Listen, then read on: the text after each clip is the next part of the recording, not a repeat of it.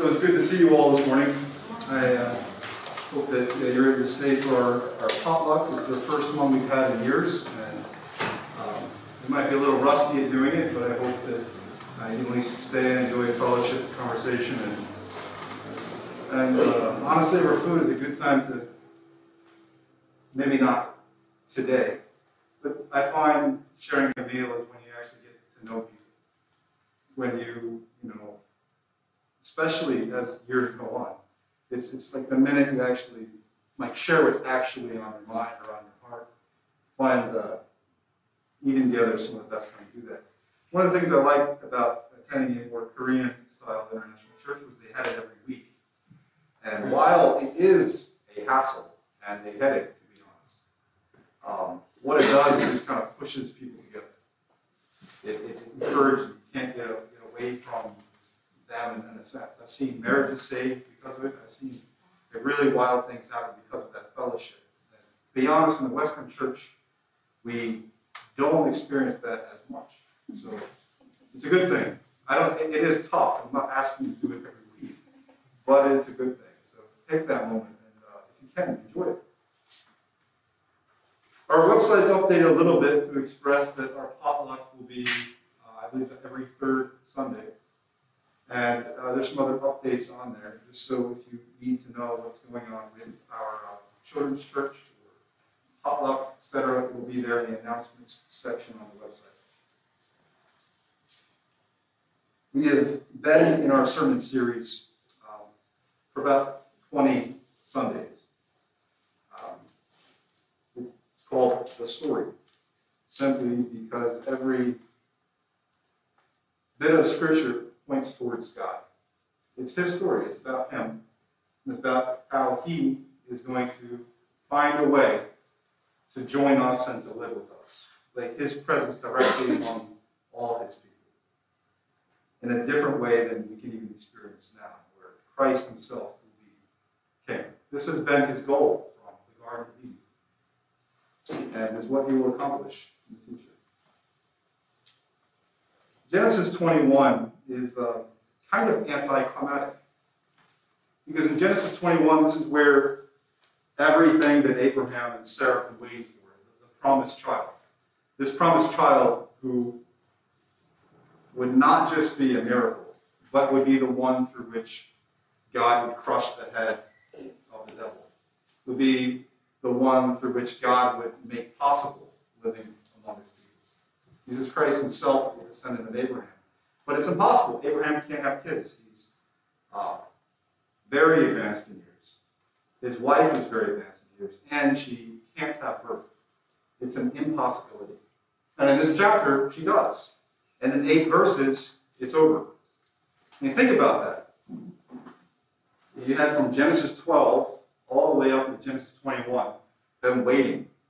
You see the process.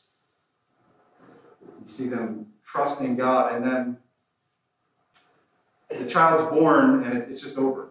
And 8 verses on, it just goes on to the next challenge. It's really realistic. That's how life is. We focus on winning. We focus on success, and that moment where we can say, I've done it, but it ends up not being that big of a deal as we thought. It's a big deal, but it's not quite what we thought it would be. It turns out that most of our life is process. And that process is way more important than just achieving some result. So we're in Genesis 21.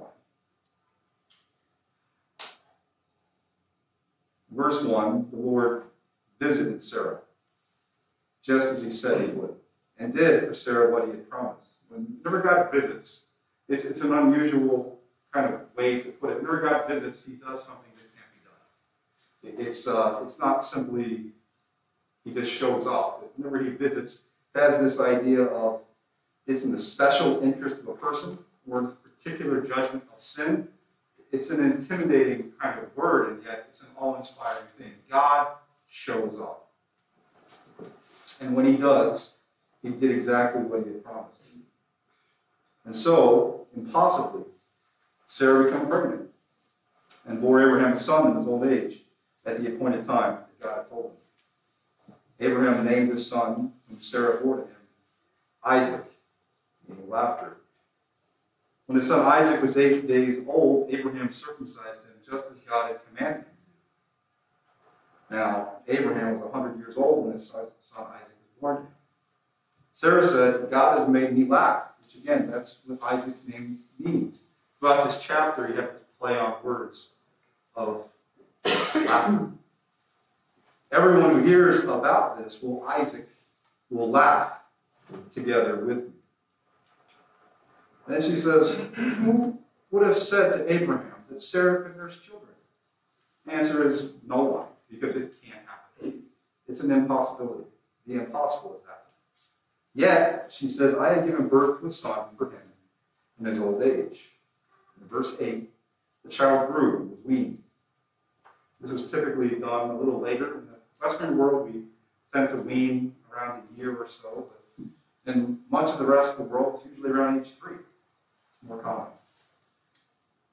So Abraham prepared a great feast on the day that Isaac was weaned. That kind of great moment comes and goes in 8 verses, it's over. You'd expect more. You'd expect, the trumpets to be blasting and, like 12 chapters about this. But no, it just moves on. It moves on in a way that we might not be completely comfortable with. The very next thing you see is kind of dark. And honestly, it's meant to be read this way. It's that feeling you have when you see the next verse is you're meant to feel that. You're meant to, if anything, identify with it. Really, for both the person who's being hurt and the one who's hurting, you should be able to identify with both. But Sarah noticed the son of Hagar, the Egyptian. The son whom Hagar had born to Abraham, laughing. And it's a similar word. But it's laughter with, perhaps it's a negative sort of laughter. And it's not Hagar doing anything particular. It's the son who's described as a lad. He's described as a boy, which could be anywhere between 4 or 5 up to an upper teenager. But it's expected that he's probably 10, 7, 8, 9, 10, 11, 12. He's not much older. And that's because in later verses, she takes him by the hand and she's treating him like you treat someone who would be small. He's old enough to walk, but he's at the point where he's just a foolish kind of middle school age kid, perhaps. He's silly. And he's doing something he should not have done. Very unwise. But it's a little bit of an extreme reaction you have from Sarah. So she said to Abraham, banish, notice the language. It's told very much from her perspective here. Banish that slave woman. Doesn't name her. And her son, not your son, Abraham. She says, and that woman's son, not your son. For the son of that slave woman will not be in heir along with my son, Isaac. Not much laughter going on now. Sarah's demand displeased Abraham greatly because Ishmael was his son. That's his boy. Yeah, he messed up and shouldn't have done it. And often we read it from the perspective of, where we are now. But in his place, that's his son, regardless of how his boy was born. That's his. He loves him to death. When it says this word displeased, it might not quite ring a bell with us. Displeased seems kind of mild to me. But while we don't know exactly how he reacted, it's kind of left to the imagination. Let's look at some other times the word displeased is used. Displeased would be the term that King Saul would use when he saw David being praised instead of him. And all the nations are singing about David, and he is raging. Next to murder. The word displeased is never used of mildly upset. It is much more accurate, perhaps, to translate it as Abraham is furious. He is enraged, bitterly, bitterly angry. When God's talked about as being displeased, there's often death follows very quickly. Displeased. Evil in the sight is the same Hebrew word as to be displeased. It's the same word. Evil in the eye. In 2 Samuel 11, when Uriah's wife heard that her husband Uriah was dead, she mourned for him because David had her husband killed. Essentially, when the time of mourning passed, David had her brought to his palace. She became his wife and she bore him a son. But what David had done displeased, was upset, was evil in the eye of the Lord. But only in Genesis 21 is the only time someone's described as very displeased. He is more than a little upset. He incredibly angry. The reason he reacts this way is because, again, it's his boy. It's his son.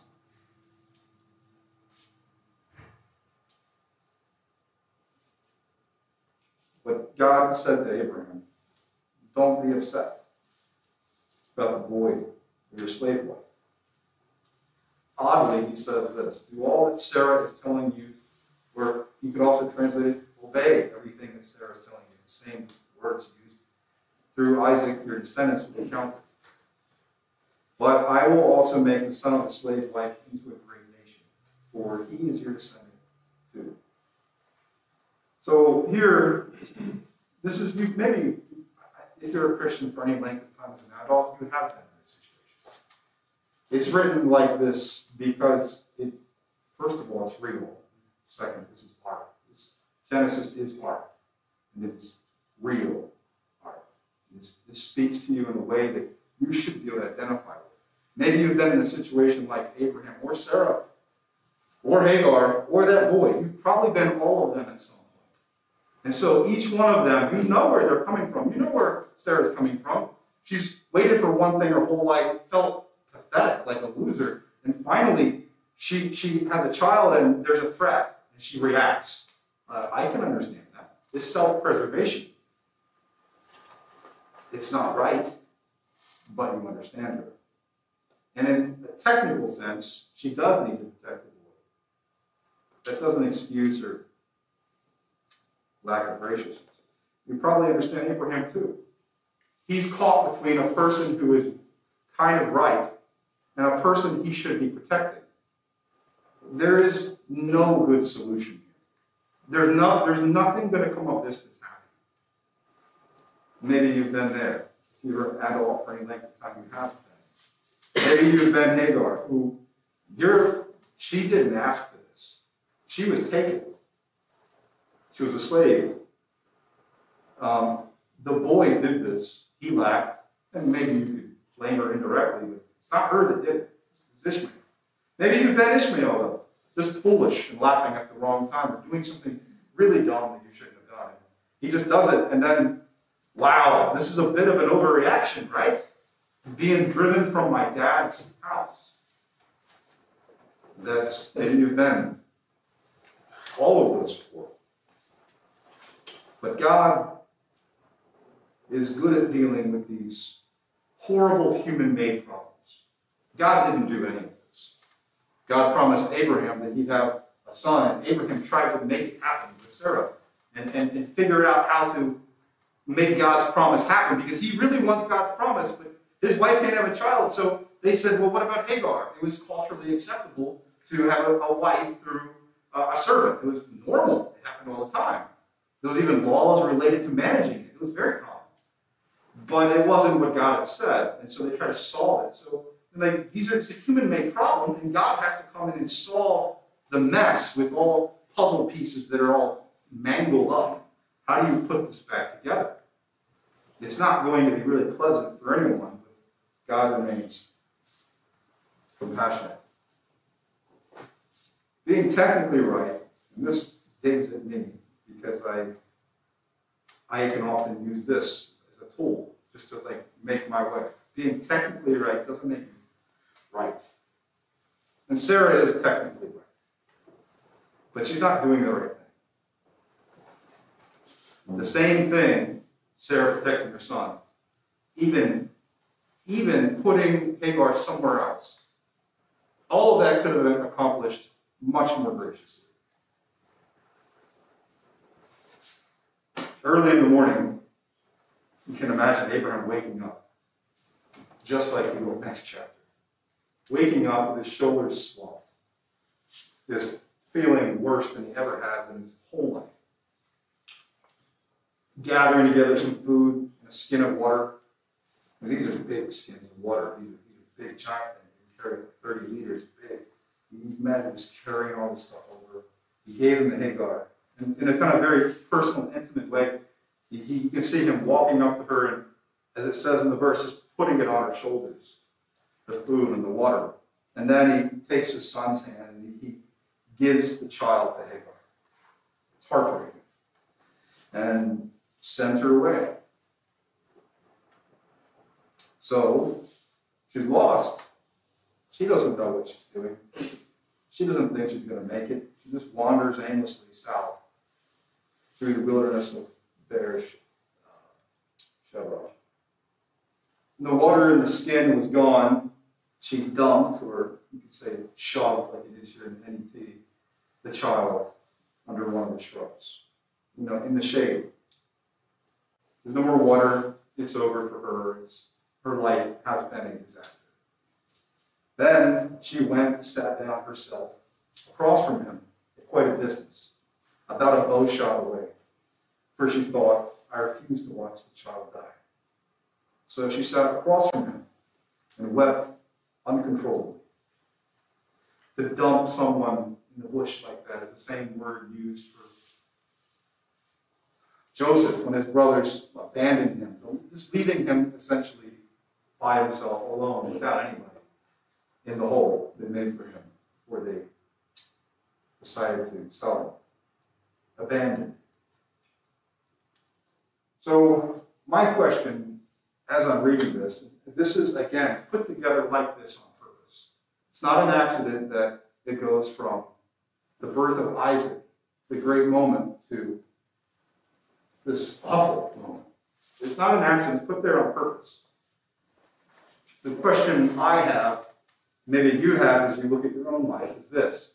Why does it have to happen like this? Why does it have to happen like this? Well, we know the answer, but it doesn't make you feel any better. It happens like this because we do really, really, really, really bad things. We make this happen. We make this happen. The world's problems are ones that we make. God's just sorting through it, saving as many as he can. Abram and Sarah created this particular mess, and I've created my own. I'm sure you've created yours. Or you're on the way to it. These are deeply flawed people who definitely believe what God said.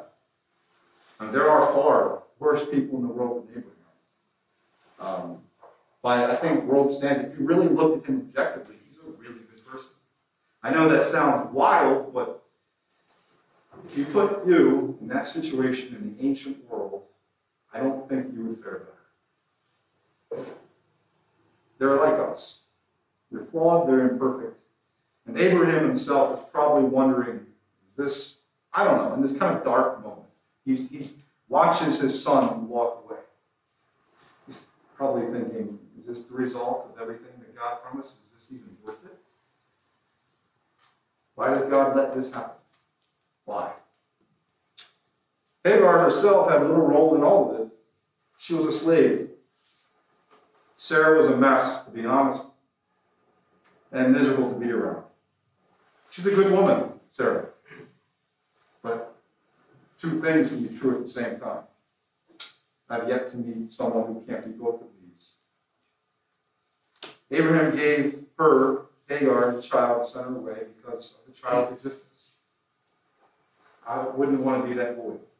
My existence is the reason I'm going, because of my foolish actions. Then we have Hagar, just weeping uncontrollably. These are not tears for show, because no one's watching her. She's by herself.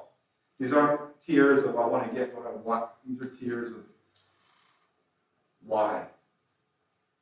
How can this happen? It's beyond even that to despair. So why do things happen this way? This story, like so many others, is meant to teach us about God, what He's like, about us and what we're like, and what He does to rescue us from everything that we've done.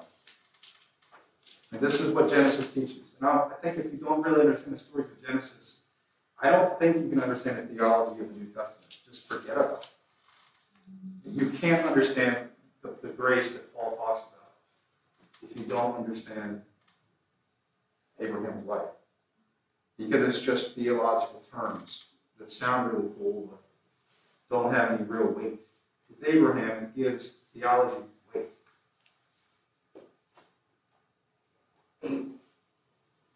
On one hand, God must fulfill His goal. He has to be true to who He is.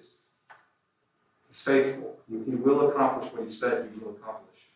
His Son, the one that He promised to, at this point, as we look at the story, the one He promised to, really the devil in Genesis chapter 3, verse 15, where He says, there will be a descendant of this woman, Eve, who will crush your head.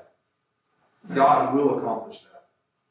He's hard and unwavering in those kinds of promises. Will not change.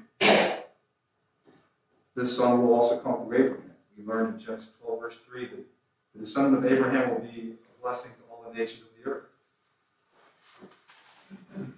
And to be honest, Ishmael, at some point, will become a problem. I mean, we don't know how. Text doesn't say. But God says, Sarah's, right in a way. The child has to go. So God is protecting His promise. And He must guarantee the promise. So Ishmael does have to go. They could have done it so much better than this. They could have, taken her to some other place, set her up with something, and been kind to her. They could have done better. But in a sense, God is willing to work with us broken, stupid people, cold-hearted people. God makes really hard choices. He must fulfill His promises so that He can accomplish His goal, which again is living among His people, which is what you see at the end of the Bible. Jesus Himself being the King, without His holiness destroying. But on the other hand, God is, just as much as He is hard and unwavering in His promises, He is also compassionate to those who are cold and foolish. I mean, you would think that God could be the cold one. But it's us that are the cold ones. He is the faithful one. We are the faithless. He hears the cries of foolish, crying, silly boys, crying really under the bushes. And He is moved to act. He is faithful to His promise despite our foolishness and unfaithfulness. And because God is compassionate, because He's true to His word, He finds a way to bless Ishmael as well. But God, it says in the next verse, heard the boy's voice. The angel of God called to Hagar from heaven and asked her, "What is the matter with Hagar? Don't be afraid, for God has heard the boy's voice, the one who caused the problem. God heard his voice. Right up, right where he was crying. Get up, help the boy, hold him by the hand, for I will make him into a great nation." And God enabled Hagar to see a well of water. She went over, filled the skin with water, and then gave the boy a drink. So God sees this boy. Remember, that's what Ishmael means. His name comes back into play, the meaning of his name. God notices him. He sees him. God was with the boy as he grew. He lived in the wilderness and became an archer. He lived in the wilderness of Paran. His mother found a wife for him in the land of Egypt. Now,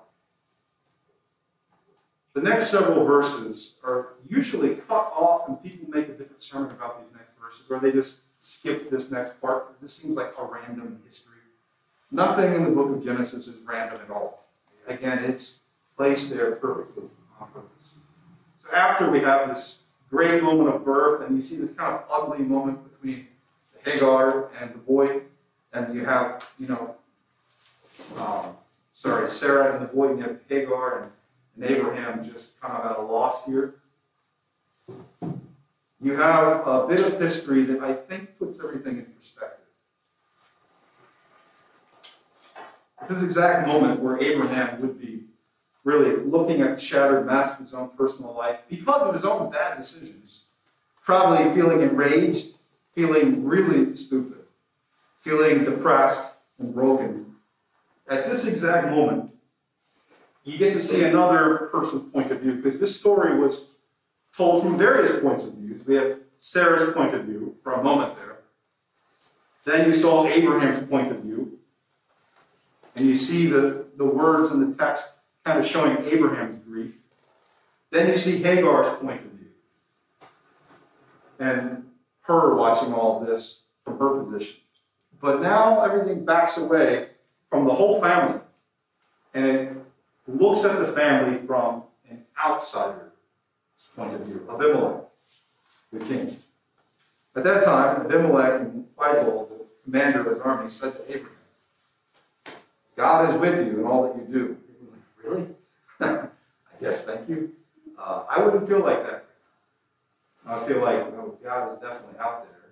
He supported me sometimes. But with me, from an outsider's perspective, Abraham is unbelievably blessed. Then Abimelech says, now swear to me right here in God's name that you will not deceive me. Why? He's already done it once. My children and my descendants. Show me in the land where you were staying the same loyalty that I've shown you. It's interesting. Like, why would he say this? He's looking at Abraham's life and he says, I need assurances that this guy's on my side. This guy's blessed by God. I haven't had all good experiences with Abraham. I need assurances that this guy will treat me and my people well. And this is a foreigner in the land. And sure, he's wealthy. And sure, he has a large amount of people with him. But this is the king of the region coming to him and saying, I need assurances you are going to treat me well. Abraham said, I swear to do this.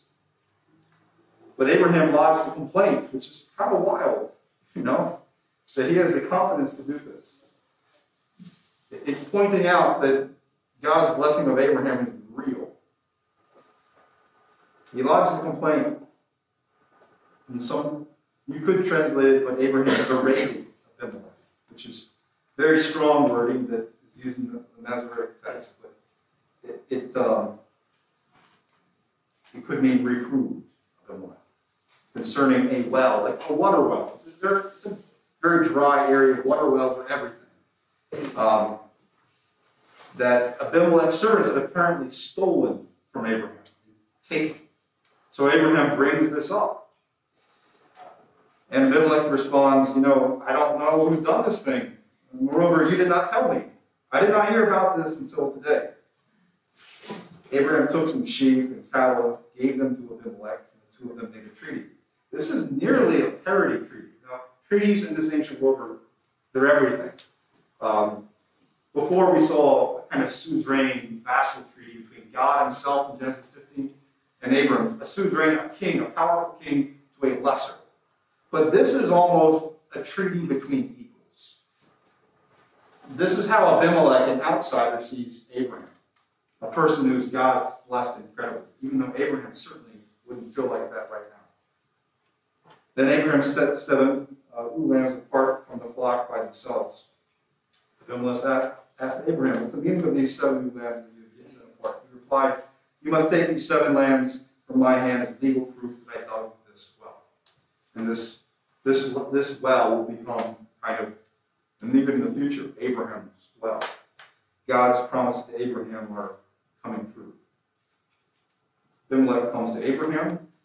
Abraham points out a failing of Abimelech's people, a foreigner. And again, it's not like today where people have rights and stuff, okay? It's different. So there's a foreigner pointing out this to a king. It's kind of shocking. Abimelech wants to enter this treaty because it will be good for Abimelech. Abimelech knows Abraham's life is unnatural. There's like a feeling of something other about Abraham that Abimelech recognizes. He also knows that it's undeserved. There's something about this guy that's different, that's special. The point is this: Abraham is not great because of his great skill, his ability, or his willpower. Abraham is great because it's given to him. I mean, sure, he must be obedient, but it's given to him. Didn't earn it. In fact, every time that he intervenes, he just makes it worse. And Abimelech recognizes that. His situation is unnaturally good.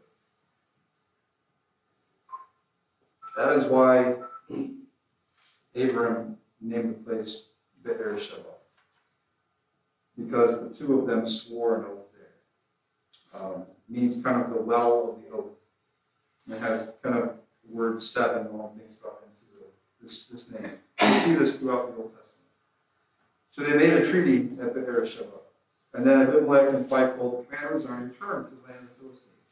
Abraham planted a tamarisk tree, which is, it's usually like it's a mark of blessing. You know, he's marking the blessing in his life here in this place. There he worshiped the Lord, the eternal God. So Abraham stayed in the land of the Philistines for quite some time. And there your chapter runs.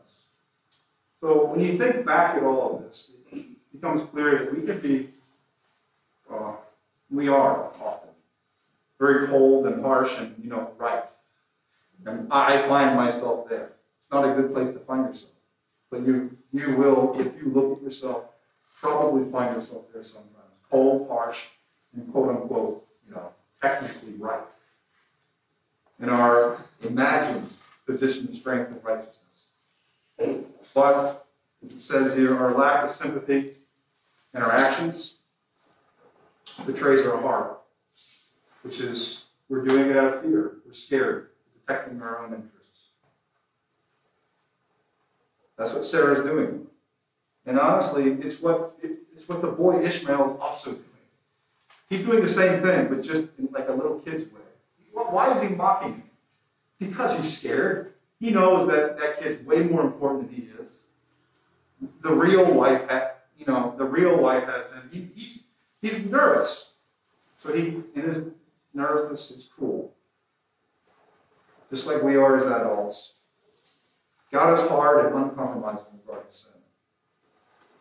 And we can be hard and uncompromising. It's usually the wrong way. But God is uncompromising regarding sin. At the same time, He's bold, and daring, and weirdly flexible. That's what we've said now for 3 weeks. God shows a weird flexibility that we wouldn't expect. Hard and unbending in some things. Will not change. But in other areas, He's willing to flex and change a little bit. We saw it with Job. We're now seeing it with Ishmael and his mother.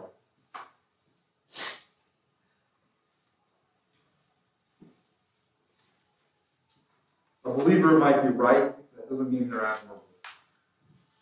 Emotions often make our choices for us, while we justify our choices kind of rightness in order to feel good about our whole, self-preservation and lack of faith. Our choices tear apart relationships. And God is there and has been for as long as we have been, picking up the pieces of all of our torn apart relationships, trying to make the best of our mess. We make cruel choices and attempt to justify them with the right reasons. God justifies the cruel, though. People like Sarah and Ishmael.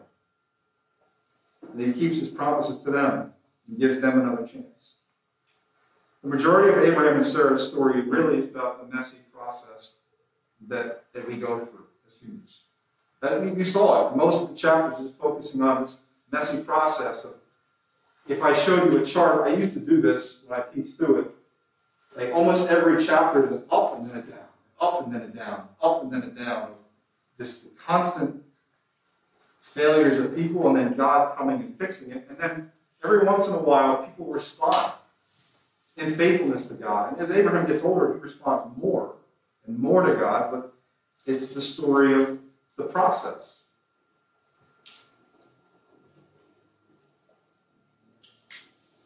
While the final result of trusting God is just a few lines of text. the child's born. 8 verses. I think most of your life, obviously, takes part in the process. We focus on winning. We focus on achieving what we want. We focus on success. But I think it's important to stop thinking about how to make your side win, whatever your side might be. God will win with or without us. He is going to win without our scheming and self-preservation. That moment of success and winning really shouldn't be your focus. It shouldn't be my focus, but it ends up being it. Your focus really should be just doing your part the best way possible right now. This is where we are. Most of your life is as it is now, wherever you are, whatever you're doing. This is how it will be. Young people, not a whole lot of you today. But the way you feel now is often the way you feel most of the time. You're waiting. You're building up to something. And if you don't think so, ask an older person. Most of our time is in this process. The successes, the moments of feeling victory are short. Most of the time it's the process. It turns out that process is the most important. That where you are today is the most important place. So, to those of you who are older, our purpose is this: to tell those ones of us that are younger, to tell, whether they're here in this church or somewhere else, to tell the next generation about this, about God's grace. To encourage them when things go this wrong, and they will. We know, us older ones here, and those who are old, far older than me, you know things go this wrong. It happens. So it's our job to tell the next generation about the God who's a specialist in fixing these kinds of things. It doesn't mean that the pain all goes away, but He's the only one who can pick up the broken, mangled puzzle pieces and make something beautiful out of it. And that's what we're doing here. That's why we meet here at church. It's to tell the next generation, to encourage each other and to tell the next generation. If we're not doing that, we're not doing anything at all. So I encourage you to do that. Let's pray. Dear Heavenly Father, Lord God,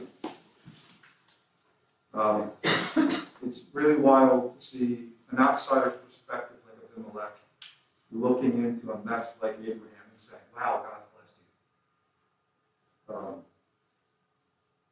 Sometimes I hear people say that about my family or about other people's family, but I know the details of my family. I know the details of some other people's families, and it doesn't always look so successful. But Lord, to those who don't know you and the chaos of their lives, it's a different. There's something different about the life and family of the people in the family and the group who trust you. I pray, Lord, that we could be encouraged by Abimelech looking at Abraham's mess and saying, wow, God is really faithful to you. Pray we can look at our own lives and say, wow, God has been faithful to us. To see that outsider's perspective. Pray this in Jesus Christ's name.